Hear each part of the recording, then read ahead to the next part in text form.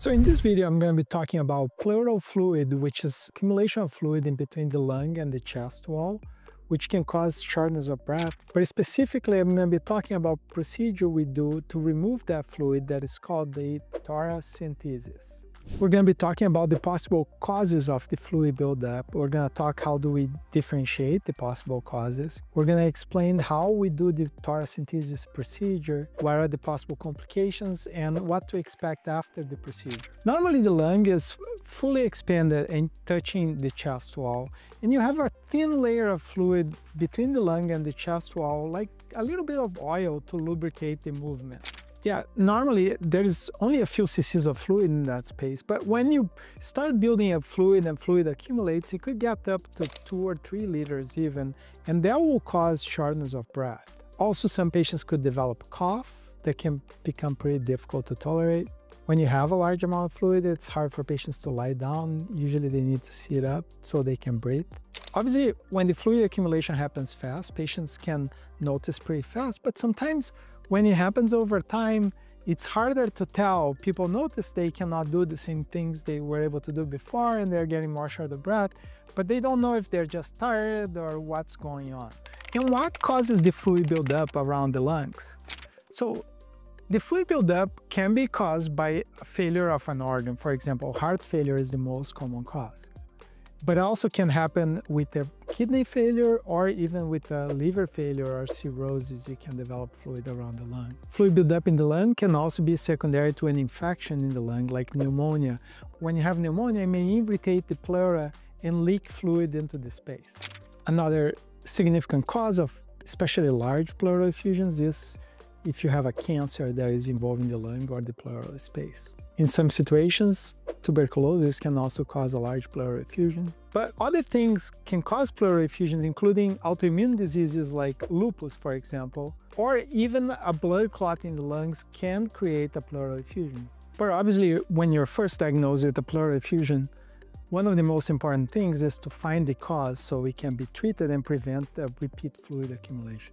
So one of the most important steps in relieving the symptoms and also finding out what is the cause is to do this procedure called a thoracentesis. And a thoracentesis is a very simple procedure.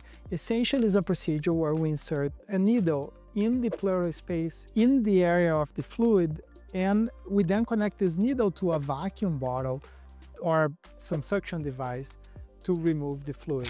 And this is a procedure we more often do in the office, and often one of our PAs or nurse practitioners can do this procedure as well.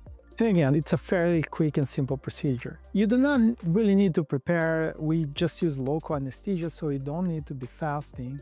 But you need to let us know if you are on blood thinners. If you are on blood thinners, ideally we would stop before the procedure, but in some situations that there is more risk of stopping the blood thinners and leading to a blood clot than actually doing the procedure on blood thinners, since it's a very low risk procedure. Most of the time, the fluid accumulates mostly in the back. So we do this procedure with the patient sitting on a bed and usually laying their arms over a table to open the ribs. The patient is usually leaning slightly forward. We then use an antiseptic to clean the area of the thoracentesis. We'll use an ultrasound to identify where the fluid is. Then, using the ultrasound, we'll choose a spot to do the thoracentesis. And we usually numb the skin and the chest wall with lidocaine, which is a local anesthetic that works really fast. We then wait a few seconds for the lidocaine to work, and then we use a slightly bigger needle to do the thoracentesis. We then introduce the needle in the pleural cavity in the fluid using ultrasound guidance. Once the needle is in and the fluid is draining out, we then connect to a vacuum bottle and drain the fluid relatively slowly. Most patients only feel mild pressure, and the procedure only takes about 10 to 20 minutes. We're then going to have to decide how much fluid we're actually going to drain. It will depend how much fluid you have and if you're tolerating well the drainage. Now, some patients may develop cough while we're draining, and that may be a reason for us to stop. Other patients may develop some chest pressure, and then if that happens, we usually have to stop. It's usually at the end of the drainage though. The cough and the chest tightness could last for 30 minutes to an hour after the procedure, but you will get better. If you're not getting better, then you need to give us a call. It's important to know that obviously if the pain and the shortness of breath are actually getting worse, which is very unusual, then you need to call us because something could be going wrong and we may need to do a chest x-ray. Once we collect the fluid, then we'll send for a battery of tests. Most likely, you also need to do a blood test because we compare the blood tests in the blood to the tests in the fluid to help us differentiate the possible causes of the pleural effusion. So we'll send the fluid for cell count and differential to see not only how many cells are there, but what are the types of cells. We're also going to send the fluid for a test called protein and another test called LDH, which will help us differentiate the causes of the fluid. We send for pH and glucose levels, because if both are very low, that indicates an infection. We obviously will send for cytology, which is a test where the pathologist looks under the microscope to see if there is any cancer cells in there. And we send for microbiology to check not only for bacterial infections, but also tuberculosis and fungal infections, right? At the same time and in the same laboratory, we also have to collect a sample of blood in the same day and the same lab to send for protein and LDH tests. We will compare those values to the values of the fluid to determine if this is a transudate or exudate, and we'll get into that.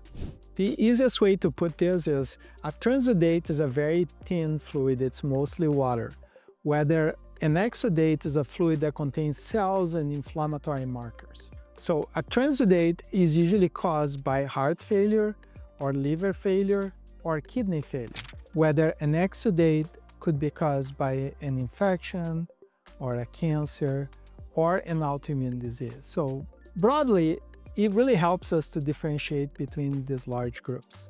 And here's the criteria that we use to differentiate a transudate to an exudate. In the transudate, the protein in the fluid divided by the protein in the blood is less than 0.5. So the protein in the fluid is 50% of or less than the protein in the blood. And obviously, if it's an exudate, then the protein in the fluid is more than 50% of the protein in the blood. The LDH is also a criteria, and if the LDH in the fluid divided by the LDH in the blood is less than 0.6 or 60%, then this is considered a transudate. If the opposite, if it's higher than 0.6 or higher than 60%, then it's considered an exudate. Another criteria is if the LDH in the fluid is lower than 2/3 of the maximum value of the blood, maximum normal value for that lab, then indicates a transudate. But if it's more than 2/3 of the normal values, then would indicate an exudate. The cell count in the fluid is also helpful in differentiating between transudate and exudate. And the way we use this is if the cell count in the fluid is less than 1,000 cells, that's suggestive of a transudate. And also those cells are not usually neutrophils, they're usually a combination of some lymphocytes and macrophages. That points to a transudative diagnosis again, CHF, liver failure, renal failure. Now, if the cell count is high, more than 1,000, it's usually suggestive of an exudate. And then we have to look also what cells are mostly present. If it's neutrophils, then it indicates there is likely a bacterial infection like a pneumonia-related pleural effusion or something like that. If it's mostly lymphocytes, then would indicate either tuberculosis or a cancer, or potentially even like an autoimmune disorder like lupus or rheumatoid. Now, if it ends up being eosinophils, then it points more like to a drug reaction or something like that. None of these alone make the diagnosis, but they are helpful in pointing us in one direction or the other. But we have to put the whole clinical picture together, of course.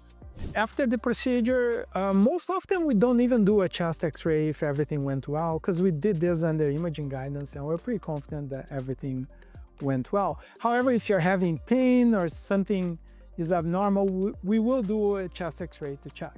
And then we'll watch you for a little bit, but most people can go home almost right away, especially if they're feeling better. Obviously, if they're having pain or they're having more shortness of breath or there's an issue, we'll keep and watch them longer. Like I said, some patients may have cough and chest tightness for about half an hour to an hour after the procedure, but that should be improving over time. It's common to be a little sore at the site. You can also have a sharp pain when you take a deep breath, but that should be resolved in a few hours. But here are the warning signs. If you go home and you start having more and more pain, or the shortness of breath is getting worse, or you develop fever or pass out, you need to call us back or go immediately to the ER to get a chest x-ray and see what's going on. What are the possible complications of thoracentesis? The complications are pretty rare, of course, because we do a lot of this under imaging guidance and we're obviously very careful. But complications could include a bleeding complication usually from an intercostal artery. They usually would present with a severe chest pain and sometimes low blood pressure. Another complication, potentially if the needle touched the lung, would be that air would escape from the lung and collect between the lung and the chest, causing also a lung collapse called a pneumothorax. That's also very rare, but of course, if that happens, you would require what's called a chest tube, which is a little straw that we put between the lung and the chest to remove that air. Now, in some situations, people can have what's called a trapped lung. That's when your lung has been collapsed for so long that when you take the fluid out, it doesn't really expand. So then when you take the fluid out, that area can fill with air and may look like what's called a pneumothorax, but it's not really causing a lung collapse. The air is just replacing where the fluid was. But the way to differentiate is usually the patients, if that happened, they're actually feeling better. Their shortness of breath is either the same or improved after the procedure. Whether if somebody developed a pneumothorax from an air leak, they will have severe shortness of breath. There's another complication called a re-expansion pulmonary edema. And that may happen when you remove a large amount of fluid at once, which in general we try to avoid. But if that happens, the way it presents is severe cough and shortness of breath that is not improving right away. That may require hospitalization and treatment with diuretics to improve the breathing. But it's certainly a reversible thing and we'll get better at it. It is very rare. You know, I've been an interventional radiologist for 20 years and I've only seen this once or twice, usually in hospitalized patients, which are usually very sick, of course. I know I'm telling you all these complications, but most of the time, thoracentesis is actually a very simple procedure and an easy way to relieve shortness of breath and also find out what is the cause for the fluid buildup. I hope this was helpful to you, but if you have any questions, you can contact our office.